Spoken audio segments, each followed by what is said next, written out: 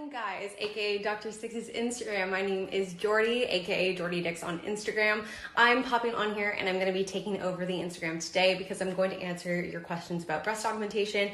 I'm going to talk about my recovery, kind of why I made this decision as well, and any tips that I've learned along the way, because I've documented my entire journey through this process because I thought it would be really cool to document it, because there's a lot of videos out there on YouTube, but not a lot kind of breaking the ins and outs of everything down, and I wanted to make sure that women in general had the opportunity to have information about the entire process. So I thought I would come on here today and just chat with you guys and answer any questions that may be lingering in your head.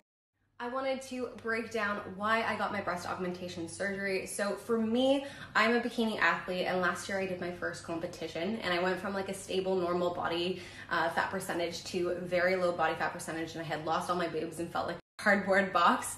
And I had already been self-conscious about my breasts for about 5 years prior, and last year was kind of that tipping point for me. After that, I had actually seen one of my best friends got her boobs done by Dr. Six, and a couple other girls that I had reached out to as well recommended him profusely. So I decided to reach out, have a consultation, sit down, have a chat, and explain like why I wanted it, the reasons why, how I want them to look, and everything like that. And Nurse Kim and everyone at the clinic were so helpful, and Dr. Six was absolutely unreal, and he helped me kind of pick my size and everything like that for what I wanted to accomplish. And yeah, so now I have them. But I wanted to talk about the entire process and any questions you may have, so I'm gonna do that right now. For me, it's almost been 3 months of my boobs being done, and I'm honestly so happy with the progress. Now, I'm also doing some treatments every single day after I shower, which is what I just did, which is a scar away treatment. So this is basically silicone scar sheets. You place the little bandage underneath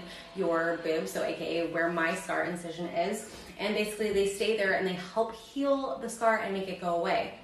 Another thing that really has helped me is bio oil. I've used this every single day in the morning and at night to help heal my scar as well, because I actually learned that that helps heal scars really, really quickly as well. So those are just some tips for kind of scar reduction and the process of that, because as an athlete and kind of showing a lot more of my body, I want to make sure that those scars are quite hidden. And with the tiny scar incision, I already have like a small tiny scar, but I just want to minimize that as much as possible. So basically, I took a full 4 weeks off completely. I only did steps and cardio, but I started including fitness and training back into my regime at that 4-week period. I started with lower body, really kind of working my way into it and just easing into it, not doing anything crazy, and then fully into upper body at 6 weeks. And now I'm totally good lifting as heavy as I possibly can. My body composition, I actually lost 5 pounds while I was recovering from my breast augmentation surgery. I'm in off season, so it wasn't the happiest moment of my life losing weight, but I lost weight while I was resting, and it honestly made me feel good as well, because you already feel slightly bloated after surgery as the inflammation and stuff like that. So the fact that my body was responding in a way of like decreasing weight was quite interesting, and I wasn't mad about it. My breast implants feeling heavy. They don't anymore whatsoever. They just feel a part of my body. But when I came out of surgery, it felt like so much pressure on my chest, because your body is just adjusting to something that is completely foreign to it. So it's normal to feel that right after surgery. I don't believe that it is possible to have children that you need to lift in and out. You need someone there with you, because you're not supposed to be lifting anything whatsoever, because that could damage your implants and it could seriously damage you as well. So I would recommend, if you have someone, have them there. Training purposes, pre and post-op, I am not going to be training chest whatsoever. As a bikini athlete, I actually do not need to train chest. I didn't do it much before. I maybe did 1 exercise a week, and post-op, I really do not want to affect my implants whatsoever. So if I feel any movements within my chest, I'm done right away. I just stop it completely, because I do not want to take the risk of ever damaging them.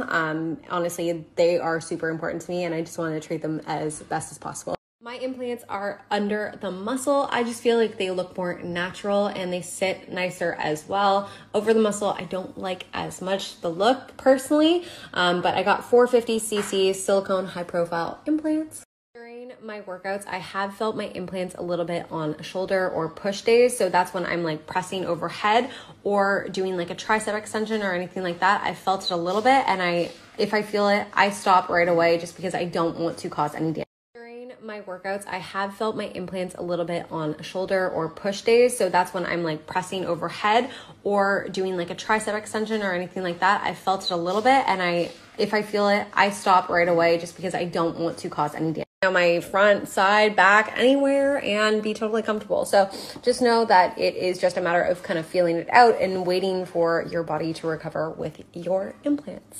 The problem with my incision was on my right incision, and basically what had happened is that it wasn't just fully closing because one of my stitches had actually ruptured during the healing process. I'm not sure why or what happened. Things happen no matter what, but it just wasn't fully healing. So I got it checked out here in the UK by one of Dr. Six's colleagues, and we made sure that everything was fine. And within a week of seeing the other doctor, I was all good and healed. So everything was totally fine. Walking into my sizing appointment, I wanted to make sure I got the best size possible. So the doctors recommended going one size bigger than I wanted, just because they know that a lot of girls after surgery, after the inflammation goes down, that they regret not going bigger. So I decided on one size bigger than I was comfortable with, and I'm honestly grateful for it, because if it wasn't for their advice, I probably would have gone smaller and would have wanted to go bigger. So highly recommend always choosing one size bigger.